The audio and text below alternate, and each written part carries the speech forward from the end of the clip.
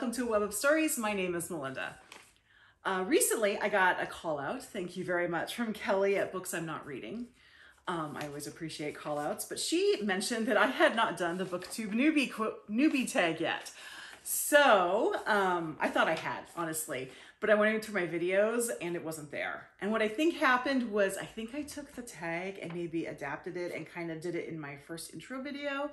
However, I'm pretty sure since that was my first video that video is crap. So I'm happy to do, after being on BookTube for 5 months, doing the BookTube Newbie tag. We're gonna do that today for Tag Tuesday. So thank you, Kelly, for letting me know I should be doing this. I have no clue who started this tag. So whoever started this tag, thank you. And it does not ask me to tag anybody, so don't worry, I'm not gonna tag you. First question, there are 11 questions. The first question is, why did you start this channel? So it was actually kind of an evolution. I started book blogging over a decade ago, and I got very much into the book blogging thing where people were sending me books to review and I'd post it, and it got to be too much. So I stepped away from that because I just wanted to read what I wanted to read. And then I got a bit into Instagram, and I'm still on Instagram. All my social stuff is down in the description box, so you can find it. My Instagram is still there. I just don't find Instagram to be, especially now, I don't find Instagram to be especially user-friendly. They made a big change like a year or so ago where it just is really hard to keep track of who you follow and see the video and see the pictures you want, because now there's all these videos. So Instagram kind of started working against itself, although I am still there. And I was a little frustrated with where to go from there. I still do have a blog, but I only do a weekly update where I kind of put my reviews in. It's more, and that blog was actually kind of started as more of a personal blog than a book blog, but I still continue doing my reviews, like my good reviews, I just cut and paste on there. And then I still have my Instagram. But neither of those were fitting my needs. And then I got into watching BookTube, and I'm like, this is pretty good. I'm not sure I want to be on camera though. So for a long time, I was just sort of I should add, actually, before BookTube, I tried BookTok. I don't like BookTok. And I'm not jumping into like BookTok's not real and people, no, it's just like, I personally don't like the style of BookTok videos. I want a little bit more meat, and that's just a personal preference of mine. That's not a critique on BookTok. So, okay, got that out of the way. So I started watching BookTube because that was actually giving me what I felt I needed, but it was very one-sided because I was just watching videos. I didn't want to be on camera though. I just didn't feel comfortable doing it. And then this school year, my daughter joined the news team at her school, and she's a producer for the little news videos. And so kind of working with her, she's my producer on this. She's the behind the camera person. I thought, okay, well, that might be a fun thing to do with her. So I thought, okay, I'm going to give it a try. We'll just see how it goes. So that's kind of how I got started with it. If you watch this channel, you know, about once a month, I do a video with my son. I still have to tape that one for this month. So I have both my kids involved in this. So that's how I got started on it. Question 2. What are some fun and unique things you can bring to BookTube? I think every BookTuber brings something unique because every reader is different, and every person is different. So everyone brings something unique. I am the only person who brings my children to this channel, even though I don't do it very much. I am the only person who brings my taste to BookTube because I'm the only person who has it. You know, I'm the only person who brings my sort of scattered inability to keep a point straight, and I babble on like I do because I'm the only person who does it. I think that I try not to be like anybody else. I'm just me. Unfortunately, this is how I am off camera too. So what you see is what you get. So that's what I can bring. I can just be who I am. And that's what anyone else can bring. I don't have any special knowledge. I just am who I am, which is a pretty avid reader. So next question. What are you most excited about with starting this new channel? Well, as I said, this channel's been around for 5 months. So yeah, I like working with my daughter. She's kind of over there right now, crashed out. But she's good behind the camera, and working with my son too. Sometimes he's into it and sometimes he isn't. I had plans to actually film this month's lit chat after this, but I don't think it's going to work with him today. Mother's intuition. But I'm just mostly excited about meeting new people. I've already met in 5 months. There's, you know, I follow a lot of channels. There's the channels that I follow, and then there are the channels that I watch every video too. And I have several of those. And I'm really getting to know the other booktubers, and I love that. Next question. Why do you love reading? Oh, there's so many reasons. Because I can go anywhere I want. I can see the world through other people's eyes. It's a non-screen activity, especially if I'm not using my e-reader. It keeps my imagination going. There's so many reasons. Why? I just love to read. I've always loved stories. You know, I don't watch that much TV now because there isn't that much TV that I think really lives up to my expectations. But even with movies, just going into stories and learning about different worlds, different peoples, different lives, I love that. Next question. What book or series got you into reading? The Ramona Quimby series by Beverly Cleary. I was a little bit of a reluctant reader growing up, but I am in Oregon, and I grew up in Oregon. And Beverly Cleary is from Oregon, and the Ramona Quimby books are set in Oregon. So that sort of like local tie when I was a kid seemed really cool to me. And I got to the Ramona books just at the right time. And that's what I just kept wanting to read more. And the really cool thing about the Ramona books is I kind of aged out of them before Beverly Cleary quit writing them. So then when I started reading these books to my daughter, the last 2 books were new to me. So I got to have that new Ramona experience all over again. Okay, next one. What questions would you ask your favorite booktubers? I'm going to tell you they'd all be technical questions because I'm really, really not very technical. How do you make this nice intro? How do you do this? How do you do that? Otherwise, as I said, my channel, this is me. I'm not trying to be anybody else, but there are things that I'd like to know how to do. And there are people who clearly know more about the technical side of BookTube than I do. So that's what I would ask them. All sorts of technical questions. And I know a lot of them would say, why are you asking me? Because I don't know either. But that's fine. That is perfectly fine. Next question. What questions would you ask?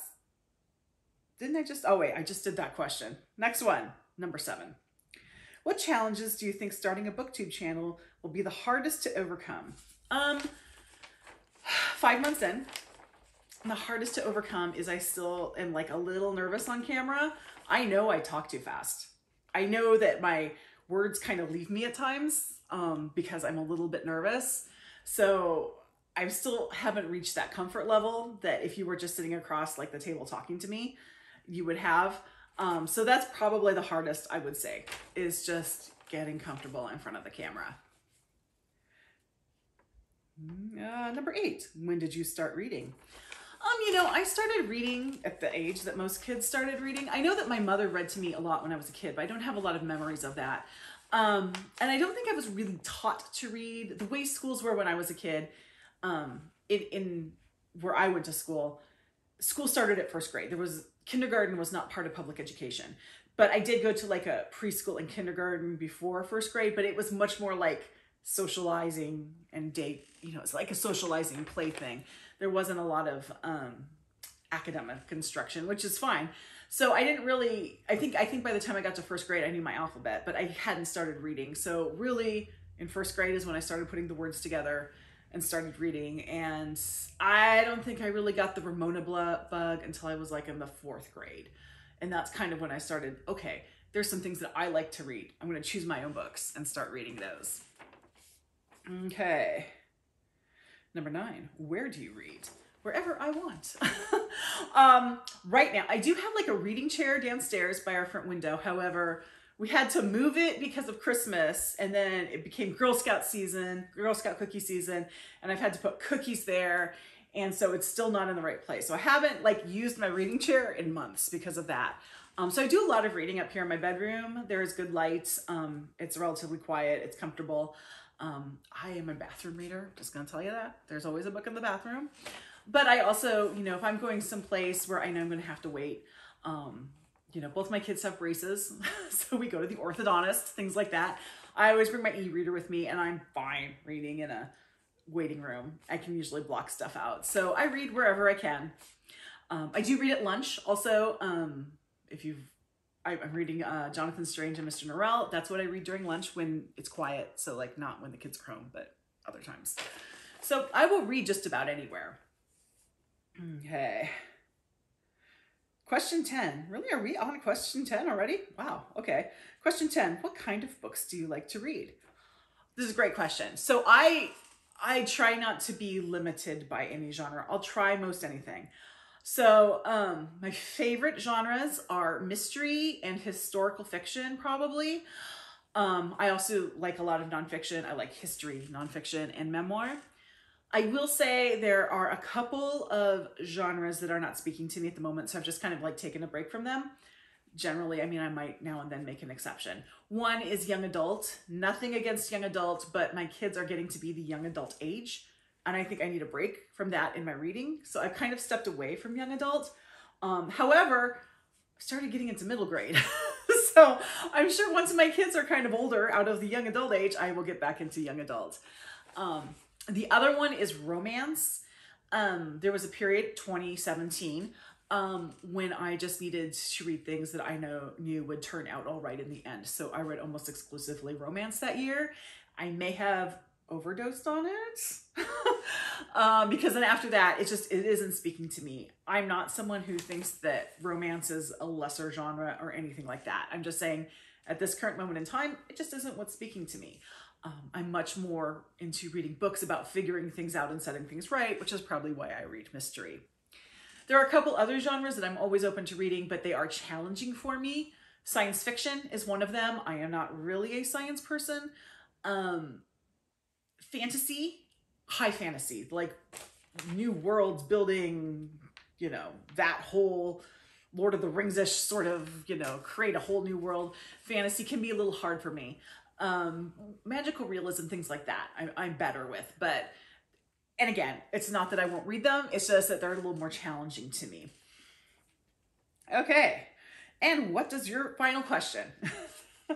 What does your book collection look like? So, my physical book collection, I currently have 3 bookshelves. There needs to be more. I'm sorry, I just need more bookshelves. But downstairs, I have a bookshelf like this one, identical to this one. Then that is my keeper shelf. It's almost full. Books that I love so much that I want to keep.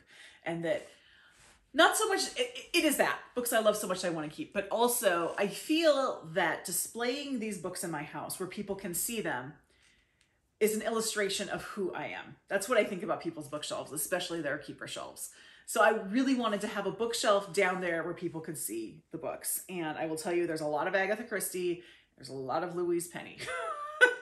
But yeah, so I have that downstairs. And then this bookshelf plus part of another one, overflow, is my physical TBR bookshelf. So these are books I haven't read yet.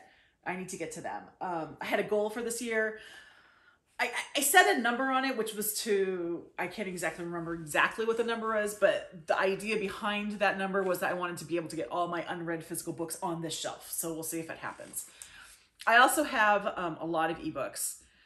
I have come to the conclusion that I need to not buy ebooks. I mean, there's no purpose in buying ebooks except under very rare circumstances.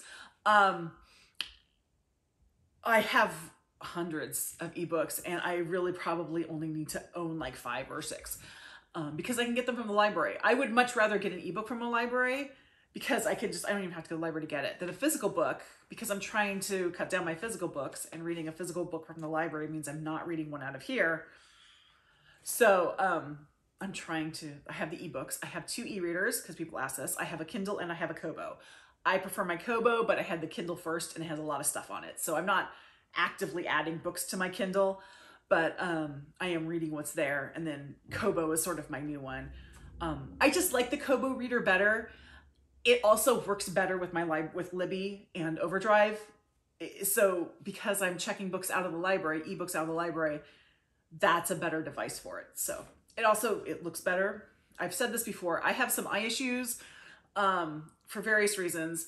I go through times when it's a little hard for me to read some things, and I tend to have trouble with small print or with prints where either the print is light enough or the page is yellowed, where there isn't enough contrast between the print and the page. I have a lot of trouble reading those.